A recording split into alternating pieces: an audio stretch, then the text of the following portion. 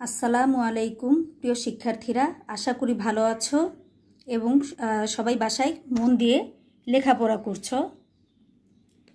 ব্যবসায় সংগঠন ও ব্যবস্থাপনা দ্বিতীয় পত্রের পঞ্চম অধ্যায়ের তৃতীয় ক্লাস শুরু করতে যাচ্ছি। আমি দিলশাদ রহমান, সহকারী অধ্যাপক, ন্যাশনাল আইডিয়াল কলেজ।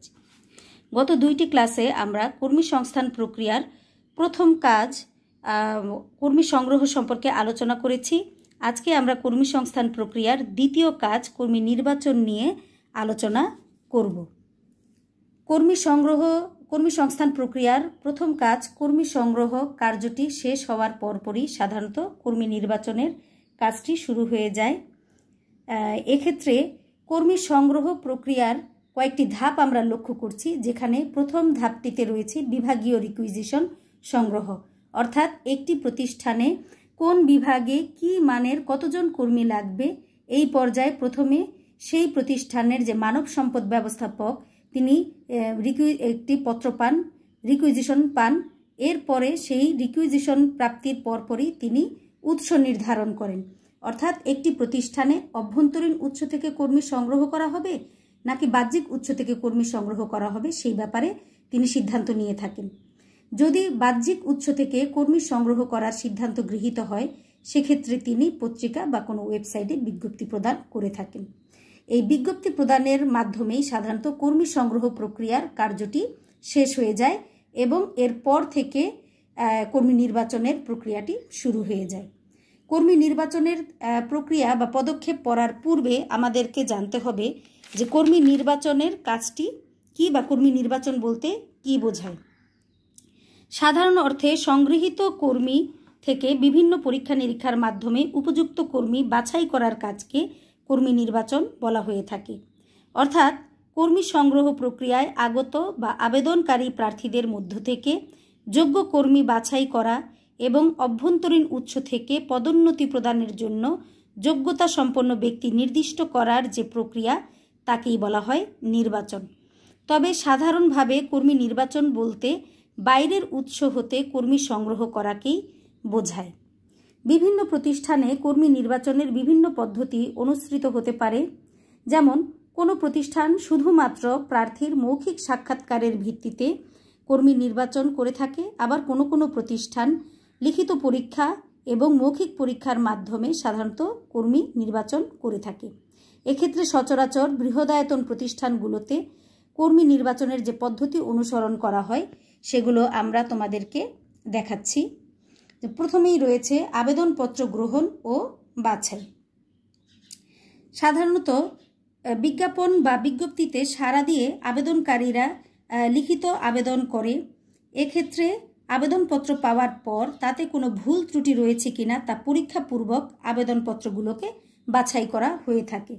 বাছাইয়ের মাধ্যমে সাধারণত দেখা হয় যে প্রার্থীরা নিয়োগ বিজ্ঞপ্তিতে উল্লেখিত শর্তাবলী পূরণ করতে পেরেছে কিনা। যেমন বিজ্ঞপ্তিতে উল্লেখ করা হয়েছিল প্রার্থীর কমপক্ষে 3 বছরের অভিজ্ঞতা থাকতে হবে। এক্ষেত্রে যদি প্রার্থী তার অভিজ্ঞতার কোনো সনদ দেখাতে না পারে, সেক্ষেত্রে তার আবেদনপত্রটি ত্রুটিযুক্ত বলে বাতিল করা হবে এবং আবেদনপত্র বাছাইয়ের মাধ্যমে সাধারণত ত্রুটিযুক্ত আবেদনপত্রগুলো বাতিল করে দেয়া হয় এবং যেই আবেদনপত্রগুলো ত্রুটিমুক্ত তাদেরকেই পরবর্তী ধাপে নিয়ে আসা হয়ে থাকে। পরবর্তী ধাপটিতে আমরা দেখতে পাচ্ছি যে নিযুক্তি পরীক্ষায় অংশগ্রহণের আমন্ত্রণপত্র ইস্যু, অর্থাৎ যেই আবেদনপত্রগুলো বাছাই করার মাধ্যমে এখানে রাখা হয়েছে, প্রতিষ্ঠান সিলেক্ট করেছে, সেই আবেদনপত্রগুলোর প্রেক্ষিতে এবার তাদের ঠিকানা বরাবর একটি অ্যাডমিট কার্ড পাঠানো হয়ে থাকে, যেখানে কবে কত তারিখে কোথায় তারা লিখিত পরীক্ষার জন্য অংশগ্রহণ করবে সেই সংক্রান্ত বিষয় উল্লেখ করা থাকবে এবং নির্ধারিত দিনে, নির্ধারিত সময়ে, নির্ধারিত স্থানে প্রার্থীরা পরীক্ষার জন্য এসে উপস্থিত হয়ে থাকে। এরপরে আমরা দেখতে পাচ্ছি নিযুক্তি পরীক্ষা গ্রহণ। এক্ষেত্রে সাধারণত বৃহদায়তন প্রতিষ্ঠানগুলোতে কর্মী নিয়োগের ক্ষেত্রে লিখিত পরীক্ষা গ্রহণ করা হয়ে থাকে। বিশেষ করে কোনো পদে প্রার্থীর সংখ্যা যখন অনেক বেশি হয় তখন ওই পদের জন্য লিখিত পরীক্ষা নেওয়া হয়ে থাকে এবং নির্দিষ্ট নম্বরের কম প্রাপ্ত প্রার্থীরা এই পর্যায়ে প্রত্যাখ্যাত হয়ে থাকে। লিখিত পরীক্ষার পাশাপাশি আরও কিছু পরীক্ষা এক্ষেত্রে নেওয়া হয়ে থাকে, যেমন যোগ্যতা পরীক্ষা। এর মাধ্যমে সাধারণত একজন প্রার্থীর শিক্ষাগত যোগ্যতা, তার জ্ঞান, দক্ষতা, অভিজ্ঞতা ইত্যাদি প্রার্থিত পদের জন্য কতটুকু উপযুক্ত তা পরীক্ষা করা হয়ে থাকে। এরপরে আমরা দেখতে পাচ্ছি বুদ্ধিমত্তা পরীক্ষা। এরূপ পরীক্ষার মাধ্যমে সাধারণত একজন প্রার্থীর চিন্তার গভীরতা, পরিস্থিতি মোকাবেলা করার ক্ষমতা, তার যুক্তি জ্ঞান ইত্যাদি পরীক্ষা করা হয়ে থাকে। সাধারণত একটি প্রতিষ্ঠানে যখন ঊর্ধ্বতন পদে কোনো লোক নিয়োগ করা হয়ে থাকে তখন এই ধরনের পরীক্ষাগুলো তাদের গ্রহণ করা হয়ে থাকে। এরপরে রয়েছে প্রবণতা পরীক্ষা, অর্থাৎ একজন প্রার্থী কোন কাজের প্রতি তার ঝোঁক বা প্রবণতা বেশি বা সে কোন কাজের প্রতি আগ্রহী বা বেশি যোগ্য তা পরিমাপ করা হয়ে থাকে। এবং ব্যক্তিত্ব পরীক্ষা। ব্যক্তিত্ব পরীক্ষার মাধ্যমে সাধারণত একজন প্রার্থীর পছন্দ অপছন্দ, অভ্যাস, রুচি, তার মেজাজ, আত্মবিশ্বাস ইত্যাদি পরীক্ষা করা হয়ে থাকে।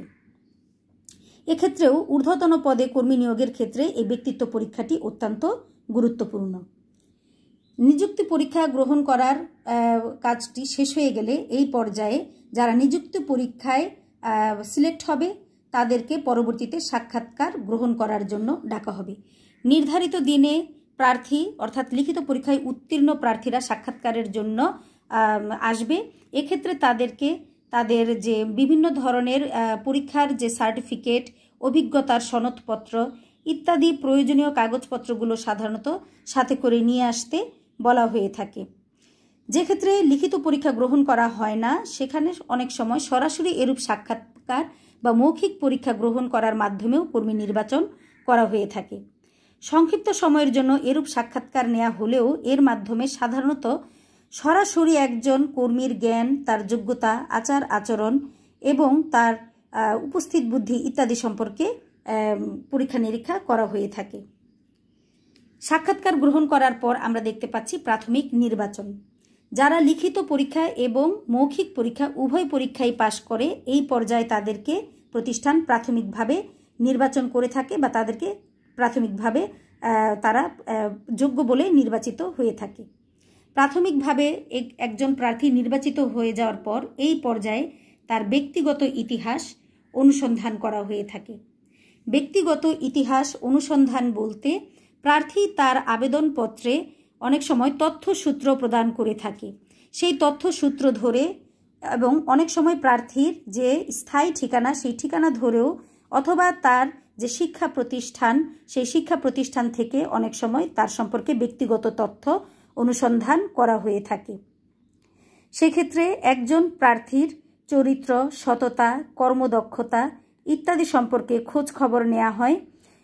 প্রার্থী যদি পূর্বে কোনো প্রতিষ্ঠানে চাকরিরত অবস্থায় থেকে থাকে বা আগে কোনো প্রতিষ্ঠানে তিনি চাকরি করেছেন তার তথ্য যদি তিনি দরখাস্তে উল্লেখ করে থাকেন সেক্ষেত্রে সেই প্রতিষ্ঠান থেকে তার ন্যায়পরায়ণতা, তার সততা, তার কর্মদক্ষতা ইত্যাদি বিষয়েও খোঁজখবর নেওয়া যেতে পারে।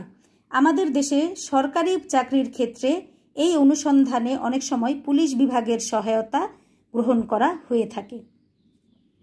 প্রার্থীর ব্যক্তিগত তথ্য অনুসন্ধান করার পর যদি কোনো প্রতিকূল তথ্য প্রার্থী সম্পর্কে না পাওয়া যায় সেক্ষেত্রে পরবর্তীতে তার ডাক্তারি পরীক্ষার জন্য তাকে আমন্ত্রণ জানানো হয়ে থাকে।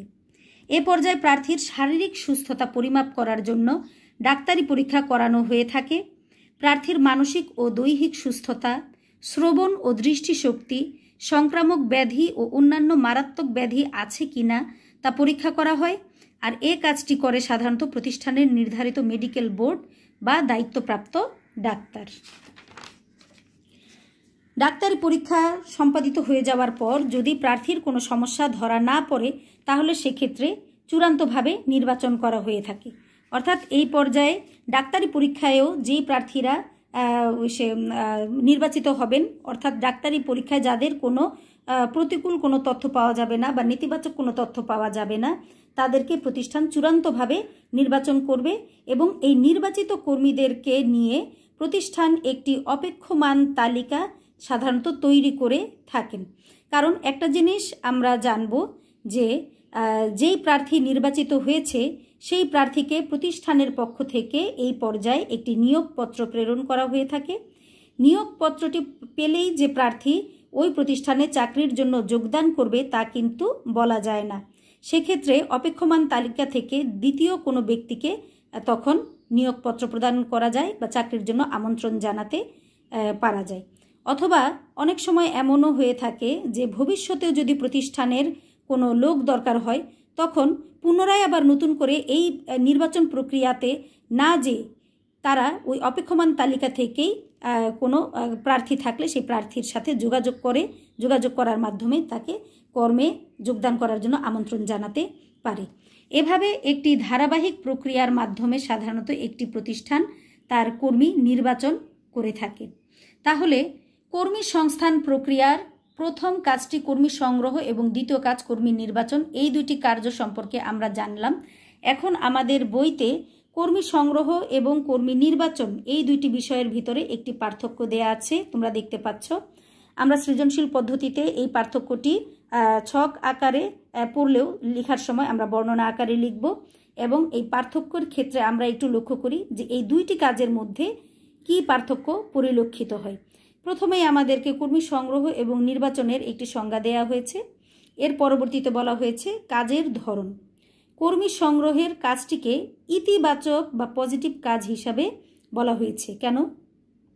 কারণ এক্ষেত্রে সাধারণত নির্বাচনের জন্য যত বেশি সংখ্যক নিয়োগ প্রত্যাশী ব্যক্তিরা আসবে তাদের মধ্য থেকে যাচাই বাছাই করাটা তত বেশি প্রতিষ্ঠানের জন্য সুবিধাজনক হবে। আর কর্মী নির্বাচনের কাজটিকে বলা হয়েছে নয়অর্থক বা নেতিবাচক কাজ। কেন? কারণ আগ্রহী প্রার্থীদের মধ্য থেকে উপযুক্ত পরীক্ষা নিরীক্ষার মাধ্যমে যোগ্য ব্যক্তিকে এক্ষেত্রে রাখা হয় এবং বাকি প্রার্থীদেরকে এক্ষেত্রে বিদায় জানানো হয়ে থাকে। আর এই কারণেই কর্মী নির্বাচনের কাজটিকে আমরা একটি নেতিবাচক কাজ হিসাবে গণ্য করেছি। এরপরে বলা হয়েছে আওতা, অর্থাৎ কর্মী সংগ্রহের আওতাভুক্ত কাজগুলো কি কি। আমরা একটু আগে ছকেও দেখেছি যে কর্মী সংগ্রহ প্রক্রিয়ার আওতাভুক্ত কাজগুলো হচ্ছে বিভাগীয় রিকুইজিশন থেকে শুরু করে বিজ্ঞপ্তি প্রদান পর্যন্ত। এইটুকুই হচ্ছে গিয়ে কর্মী সংগ্রহ প্রক্রিয়ার আওতাভুক্ত কাজ। আর কর্মী নির্বাচনের ক্ষেত্রে বলা হয়েছে যে নিয়োগ লাভে প্রত্যাশীদের মধ্য থেকে বিভিন্ন পরীক্ষার মাধ্যমে প্রয়োজনীয় সংখ্যক যোগ্যতা সম্পন্ন কর্মী বাছাই করার যে সম্পূর্ণ কার্যটি সেটাই হচ্ছে কর্মী নির্বাচনের আওতাভুক্ত কাজ। প্রক্রিয়ায় অবস্থান। প্রক্রিয়া বলতে কর্মী সংস্থান প্রক্রিয়ার কথা বলা হয়েছে। কর্মী সংস্থান প্রক্রিয়া আমরা দেখতে পাচ্ছি যেই প্রক্রিয়ায় কর্মী সংগ্রহের কাজটি হচ্ছে সবার প্রথমে এবং কর্মী সংগ্রহের পরেই হচ্ছে কর্মী নির্বাচনের কাজ, অর্থাৎ কর্মী নির্বাচন হচ্ছে কর্মী সংস্থান প্রক্রিয়ার দ্বিতীয় কাজ। এবং সর্বশেষে যেই পার্থক্যটি বলা হয়েছে সেটি হচ্ছে প্রতিষ্ঠানের দায়, অর্থাৎ কর্মী সংগ্রহ কাজের ফলে প্রতিষ্ঠানের যারা সংগৃহীত কর্মী তাদের প্রতি প্রতিষ্ঠানের কোনো আর্থিক দায় দায়িত্বের সৃষ্টি হয় না, কিন্তু নির্বাচনের পর যাদেরকে নিয়োগ দেওয়া হবে তাদের প্রতি কিন্তু প্রতিষ্ঠানের একটি আর্থিক দায় দায়িত্ব বা তাদের সুযোগ সুবিধা প্রদান করার একটি প্রশ্ন চলে আসে। তাহলে এই যে আমরা কর্মী সংগ্রহ এবং কর্মী নির্বাচন সম্পর্কে জানলাম, এটি আমরা অনুধাবনমূলক প্রশ্ন হিসাবে এই পার্থক্যটি পড়ে রাখব। শুধু তাই না, এখানে এই যে কাজের ধরনটি আমরা দেখতে পাচ্ছি যে কেন কর্মী সংগ্রহকে ইতিবাচক কাজ বলা হয় এবং কর্মী নির্বাচনকে কেন নেতিবাচক কাজ বলা হয়ে থাকে। এই প্রশ্নটিও আমাদের অনেক সময় অনুধাবনমূলক প্রশ্ন হিসাবে আসে। এছাড়াও আমরা এই যে কর্মী নির্বাচনের যে প্রক্রিয়া বা পদক্ষেপ পড়লাম, প্রক্রিয়া কথাটির মানেই সবসময় খেয়াল রাখবে যে প্রক্রিয়া মানে কোনো একটি কাজ যখন ধারাবাহিকভাবে সম্পাদিত হয়ে থাকে। সুতরাং আমরা এই প্রক্রিয়াটি ধারাবাহিকভাবে পড়ব এবং প্রতিটি পয়েন্টের ভেতরে আমাদেরকে বর্ণনাটা খুব সুন্দর করে বই থেকে পড়ে নিতে হবে, কারণ ভেতরের থেকে বিভিন্ন পয়েন্টের উপরে আমাদের অনুধাবনমূলক প্রশ্ন অনেক সময় আসে। যেমন মনে করো যে কর্মী নির্বাচন প্রক্রিয়ায় সাক্ষাৎকার কেন গ্রহণ করা হয়, অথবা প্রশ্ন আসতে পারে যে কর্মী নির্বাচনের ক্ষেত্রে ব্যক্তিগত ইতিহাস অনুসন্ধান কেন গুরুত্বপূর্ণ বা জরুরি। এভাবে বিভিন্নভাবে প্রশ্ন আসতে পারে। সুতরাং সবাই কর্মী নির্বাচন প্রক্রিয়াটি ধারাবাহিকভাবে এবং বর্ণনা সহকারে পড়বে। এছাড়াও কর্মী নির্বাচন বলতে কি বোঝায় সেটি পড়বে। কর্মী নির্বাচন কর্মী সংগ্রহের সাথে তার বৈসাদৃশ্য কী সেটি আলোচনা করবে। আর এক্ষেত্রে প্রতিটি অধ্যায়ের শেষে তোমাদের বিভিন্ন জ্ঞান অনুধাবনমূলক প্রশ্ন দেয়া থাকে বইতে। তোমরা তার সহযোগিতা নিয়ে তোমাদের এই প্রশ্নগুলোর সলিউশন করতে পারো। তাহলে আজকের মতো আমাদের ক্লাস আমরা এখানেই শেষ করছি। সবার সুস্থতা কামনা করে সবার কাছ থেকে আমি আজকের মতন বিদায় নিচ্ছি। আল্লাহ হাফিজ।